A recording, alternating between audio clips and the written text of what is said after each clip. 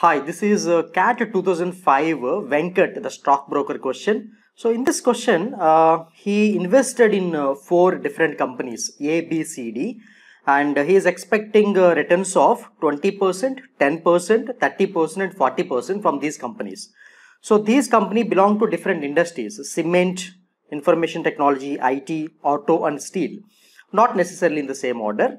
And it is given that 2 of these companies announced extraordinary good results.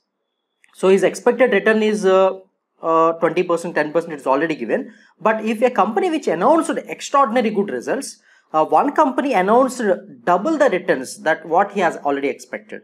And one company announced 1.5 times better results than what he has expected. And remaining 2 companies announced their results as usual, what he has expected. So one of the company which has announced extraordinary good result that belong to cement or IT industry, and another company which belong to steel and auto industry. So this is a huge data. This is a Caslet kind of question. So let us write this entire data into numbers so that you can understand this. So there are 4 companies A, B, C, D, and his expected returns are 20%, 10%, and 30%. And 40%. So these are all the expected returns from these 4 companies.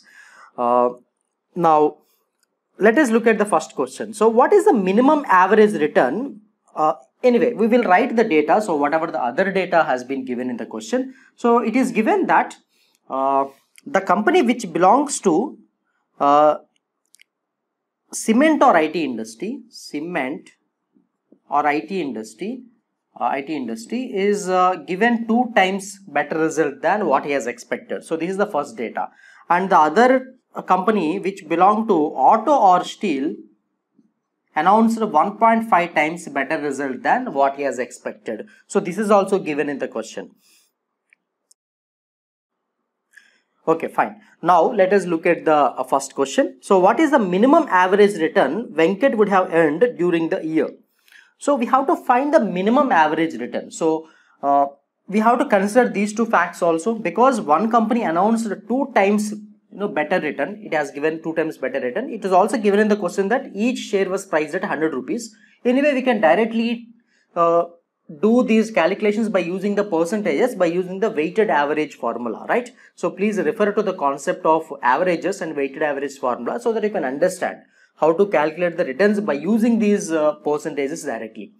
Now, so when he will get the minimum return? For example, let us say D announced 2 times better result, right? So instead of 40, it gives him 80% result, then his return will be very, very high, correct? So when he will get the minimum result or minimum return? So in that case where B gives 2 times better result, because 10 double is only 20, so he'll get the minimum return over there. So assuming that B announced extraordinary good result, almost double the return he is getting, therefore B gives him 20% return. So another company is giving him 1.5 times return. So let us take the next least value. So this is, so 1.5 times means 30%. So the remaining 2 companies are as usual, so 30 and 40. So let us calculate the sum of all the values. 50 plus 30, 80, 120. So 120 divided by 4 will give you 30%. So the minimum he will get is 30% return. So we'll go for answer option 1 for this question. So let us look at the next question. Venkat earned 35% return on an average during the year. Then which of the following statements would necessarily be true? So let us consider in what circumstances he will get 35% return. Let us assume that without any of these changes, how much minimum return he will get? Suppose there is no extraordinary good result. Okay. In that case, how much return he will get? So 40 plus 30, 70, 80, 100. 100 divided by 4 will give you 25%. So without extraordinary good results, the minimum he will get is 25, right? Now we have to get 35% return. 35% return means each and every share should give him 10% extra. That means 40% extra we need to get. So this is a very, very important point. So if he gets 40% extra return, by using these extraordinary good results, probably he may achieve 35%, right? So let us make up this 40%. So how do we get 40% by using these extraordinary good results? For example, let us say, let us say A gives extraordinary good result, right? 2 times. Then how much return he will get? How much extra he will get? 20 extra he will get. Share D gets 1.5 times better result. So that means 1.5 better result means half of, right? So 60% return. So another 20% is getting extra. Now if you see, 20 plus 20 will give you 40, right? This is one way of achieving 35% return, right? So let us have a look at another way. Probably in any other way we can achieve extraordinary good result. Suppose if company C is giving extraordinary good result. So let us arrange these numbers so that we can write here also. Okay. If company C is giving extraordinary good result, that means 2 times better result. That means the extra he will get is 30 here. Extra he will get is 30. And if A company is giving 1.5 times better return, means half the return extra. That means another 10 he will get extra here. Now you see, in this case also he is getting 40% return. So there are 2 possibilities exist in this case. Now let us look at the options one by one. Option 1, company A belong to either auto or steel industry. That cannot be determined, right? Because in one case it is giving 2 times better return, in one case it is giving only 1.5 times better return. So we cannot say whether that share belong to auto or steel or cement or IT industry. So option 1 is wrong. Let us look at the option number 2. Company B did not announce extraordinary good result. So that is true. Company B did not announce extraordinary good result. That is very much true. So option 2 is correct. And option 3, company A announced extraordinary good result. That is also true. Company A announced extraordinary good result because the company belongs to, in one case it is giving 2 times better return. In another case it is giving 1.5 times better return. So in either cases it is giving extraordinary good result. Therefore, option 3 is also correct. Option 4, company D didn't announce extraordinary good result. This is wrong. Company D in one case it is announcing extraordinary good result. Therefore, option 4 is wrong. Option 2 and 3 both are correct. Therefore, we'll go for option 2. Next question. If Venkat earned 38.75 return on an average during the year, then which of these statements would necessarily be true? So 38.75. Now you see, the minimum return without extraordinary result is 25. So let us calculate 38.75 minus 25 is equal to how much? 13.75 multiplied by 4, right? On an average, this is the average. So total how much extra he has to earn? So 4 5s are 20, 0 2, 4 8s 7s are 28, 28 plus 2 30, 3 carry, 4 3s are 12, 12 plus 3 15, 5 1, 4 1s are 4 5. So if he gets 55% extra return by using these 2 logics, then he may achieve the target, right? So let us erase these numbers once again. Right. So 55% return, how do we achieve? Suppose let us say if company D announced extraordinary good result, that means that belongs to either cement or IT, he will get 40. So we need to get another 15. So 15 means 30 half is 15. Therefore the company belongs to C announced extraordinary good result, he may achieve another 15. Right. This is one way of achieving. So let us look at any other way we can get this to get 55. So 55 means, if this is 30, we have to get 25, but 25 is not possible here, right? Suppose if this is 2 times, 25 is not possible. So because these are all smaller numbers, we may not achieve 55. There is only one way we can achieve this extra 55% by using C and D are announcing extraordinary good result. And that too D belongs to cement or IT, which is giving double the return, and C belongs to, D belongs to cement or IT, which is giving double the return, and C belongs to auto and steel, which is giving 1.5 times return.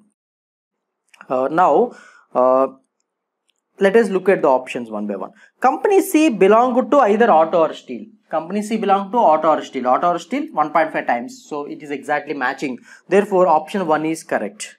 Option 2, company D belong to either auto or steel. That is wrong, definitely, because company D belong to IT or cement, right? 2 times better return. Company A announced extraordinary good results. So in this case, company A hasn't announced extraordinary good result. That's also ruled out. Option 4, company B did not announce extraordinary good result. That is also true. Company B did not announce extraordinary good result. So therefore, 1 and 4 are correct. So we'll go for answer option 3 for this question. So let us look at the question number 4. If company C belonged to cement or IT industry and did announce extraordinary good result. That means company C belonged to cement or IT industries and announced extraordinary good result. That means it already announced a 30% extra, right? So double the return means you will get 30% extra directly. So plus 30.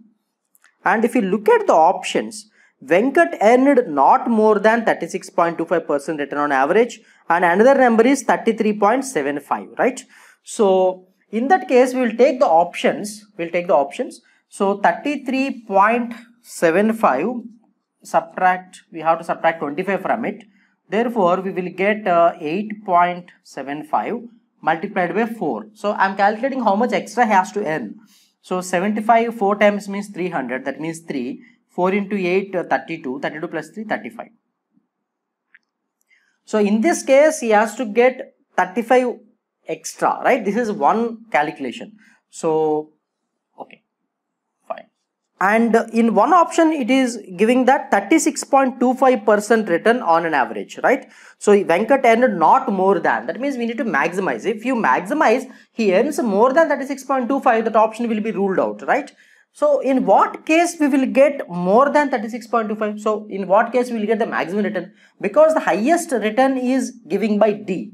If D is announcing extraordinary good result that belongs to auto and steel, it is giving 1.5 times better return. That means he will get 20% extra here. That means overall 50%, correct? So overall 50% means 50 divided by 4 will give you 12.5. So 12.5 plus 25 will give you 37.5, which is more than 36.25. So that option will be ruled out. So option 1 is not correct. So with respect to the remaining 3 options, this calculation is very much useful. Now, if he has to get 33.75 return on an average, he has to get 35% extra.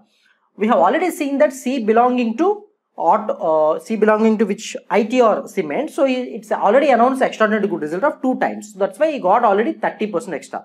Now we have to get only 5% extra. So 5% extra 1.5 times. So this option, right? So 10% half is 5%. So he will get 5% extra here. Therefore, he will get exactly 35%. That means company B belonging to auto and steel announced extraordinary good results. So let us look at the options one by one. So Venkat earned not less than 33.75% return on average. That is true also, because if company B announced extraordinary good result and because this is the least, he will get the minimum return. If this is the case, suppose if A belongs to auto and steel and announce extraordinary good result, this will become 10. So his return will be greater than 33.75. So in this case, he will get the minimum return. So option 2 is correct. Option 3. If Venkat earned 33.75% return on average, company A announced extraordinary good results, that is wrong. Company A hasn't announced extraordinary good result. In that case, he will get another 10 divided by 4, another 2.5 extra. So that is not the case. So company A hasn't announced extraordinary good result. So option 3 is wrong.